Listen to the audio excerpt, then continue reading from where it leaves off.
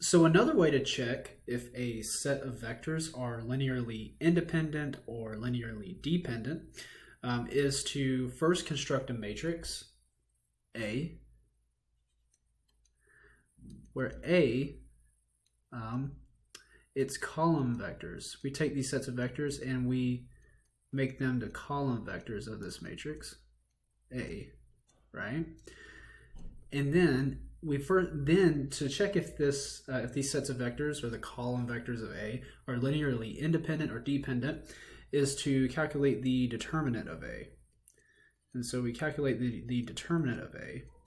And if the determinant of A is equal to 0, then we know that these sets of vectors are linearly dependent. However, if the determinant of A is not equal to 0, then we know that the column vectors are linearly independent. So this also means that if you have this matrix A, if A is singular or not invertible,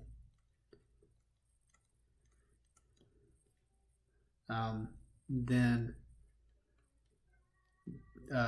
A is linearly dependent. And so that's very interesting. If A is a singular matrix and the determinant, we know that singular matrices have determinants equal to 0, and if we also know that singular matrices are not invertible, matrices with determinants equal to 0 and matrices that are not invertible have a linearly dependent set of vectors. The matrix itself is linearly dependent. And so let's see this with an example, right? Let's see how we can to do this, right? And also it'll help us rehash or remember how to take the determinant. And so we have this example, okay, where we have v1, it's a really long one, is equal to this vector, v2 is equal to this one, v3 is equal to this one, -7 and 3. And now what we do is we construct A, where A is going to be, take v1, put it right here, 3, 1, 1. Okay, and then we calculate the determinant of A. Let me get like some space here. That should be good.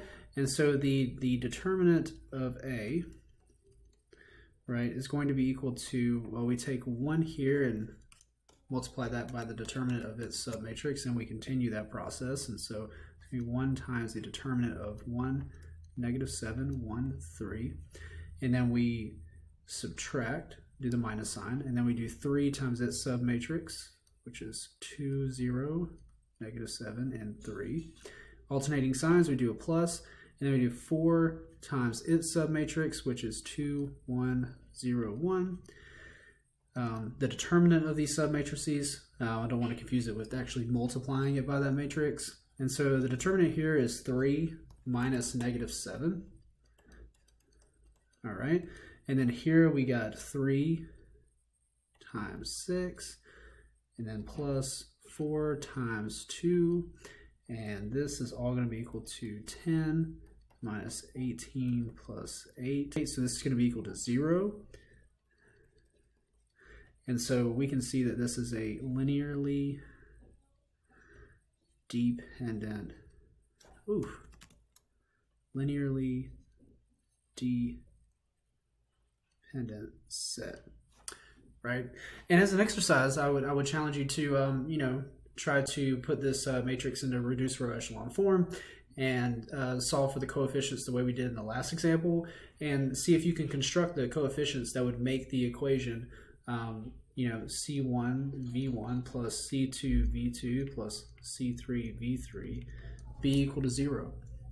And so definitely give that a shot.